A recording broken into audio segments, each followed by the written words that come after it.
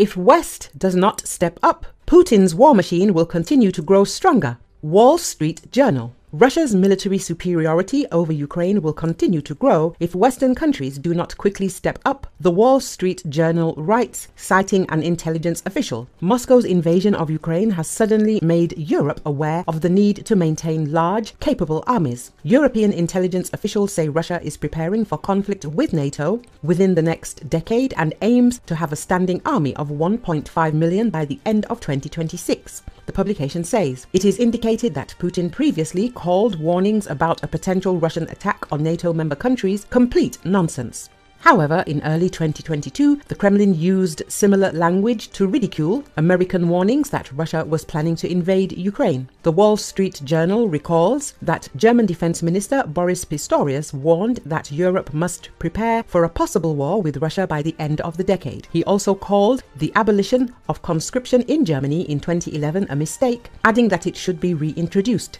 Sweden, with the exception of a short break in the 2010s, has relied on conscription to fill its army for more than a century. This year, of the approximately 100,000 young Swedes expected to enlist, only 6,200 completed conscription, meaning the annual increase was just over 10%. The country aims to recruit 8,000 conscripts next year and 10,000 shortly thereafter. Selection is based on physical and mental fitness, IQ tests, and motivation to serve. The article notes, it is reported that draft evasion in Sweden is punishable by a fine or imprisonment for up to a year. Let's remember that Business Insider previously concluded that Russia, it seems, after 2 years of large-scale invasion, has begun to take war seriously. They pointed out that Putin's war machine looks very different today than it did at the start of the conflict. The Russian defense industrial base is running at full capacity, and Putin recently appointed an economist as his defense minister to stimulate mass production of weapons. Last summer,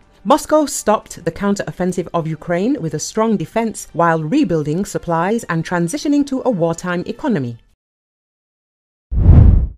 In Iranian Tabriz, farewell ceremonies begin for the late Iranian President Ebrahim Raisi following his death in a helicopter crash, as authorities probe what caused the aircraft to smash into the side of a remote mountainside during foggy weather on Sunday morning. Recall, Raisi's death alongside other high-ranking officials, including the country's foreign minister, has left the Islamic Republic's hardline establishment facing an uncertain future as it navigates rising regional tensions and domestic discontent. Several thousand people take part in the ceremony. As can be seen in the footage, the vast majority are dressed in mourning colors. It is noted that the funeral will take place in other cities of Iran.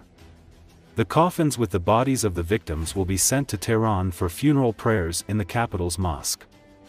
Raisi will be buried in his hometown of Mashhad. Raisi died on May 19 in a helicopter crash.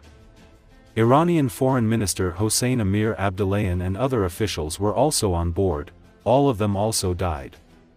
Reuters, citing a source in the country's government, noted that the aircraft was completely burned out. Large ceremonies are planned in Tehran's enormous Grand Mosalla Mosque on Wednesday. The loss of Raisi, a conservative hardliner and protégé Ayatollah Khamenei, is expected to sow further uncertainty in a country already buckling under significant economic and political strain, with tensions with nearby Israel at a dangerous high. His death triggered both domestic and international reactions, with several of Iran's autocratic partners sending both condolences and effusive praise.